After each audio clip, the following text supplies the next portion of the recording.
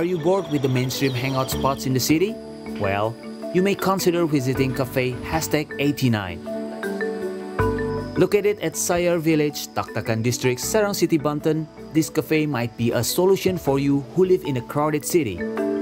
Stretching out to 1,800 square meters, Café #89 serves a beautiful and fresh outdoor concept surrounded by thousands of trees.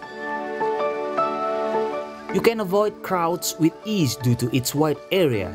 Meanwhile, the open circulation provides a safe space in the midst of pandemic as well. The soothing nature will definitely relieve your stress from the city's hustle and bustle.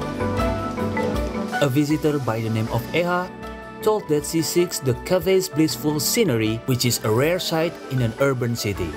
Cafe employees will also ensure visitors to follow strict health protocols.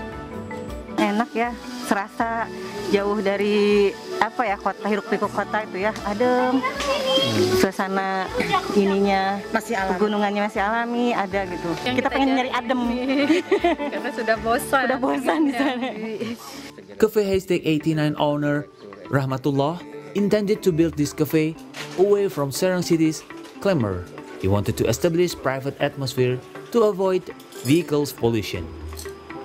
Saya melihat ada kecenderungan potensi yang bisa saya lihat bahwa masyarakat seperti tadi, bahwa mungkin ada kebosanan orang di Serang khususnya gitu. Kafe secara umum kan ada di keramaian gitu ya, yang kemudian kadang-kadang juga terganggu oleh bisingnya lalu lintas dan seterusnya. Nah kemudian saya agak berpikir bahwa ada banyak orang juga nampaknya gitu yang butuh tempat yang lebih sunyi dalam tanda kutip untuk bisa menikmati suasana yang lebih private.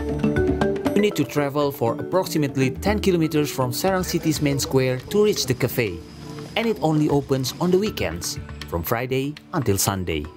See Today contributor reporting from Serang, Banten.